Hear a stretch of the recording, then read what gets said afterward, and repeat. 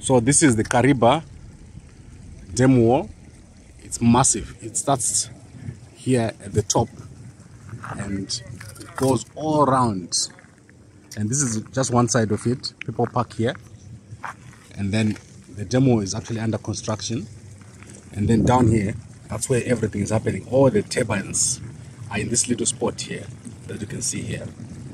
That's where the electricity generation takes place. The dam level is quite low right now. The water level is very, very low. Normally it's supposed to be there at the top. So the construction that is taking place, as you can see, this is the dam wall. There are actually people down there doing work, engineers. And over there, there's some Chinese guys doing work. And obviously, Smart Power Company engineers.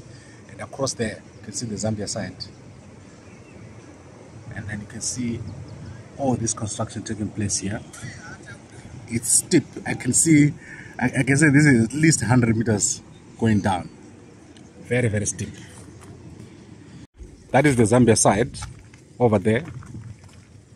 You can see the lodges from Zambia across there. And if you come down here on the other side, you'll see that there's a new construction taking place. And cars actually cross between Zimbabwe and Zambia. You can see they're building a new wall there to reinforce this other wall. And I don't think the water is full. I don't think this is the highest, but this is massive. This is a massive piece of infrastructure.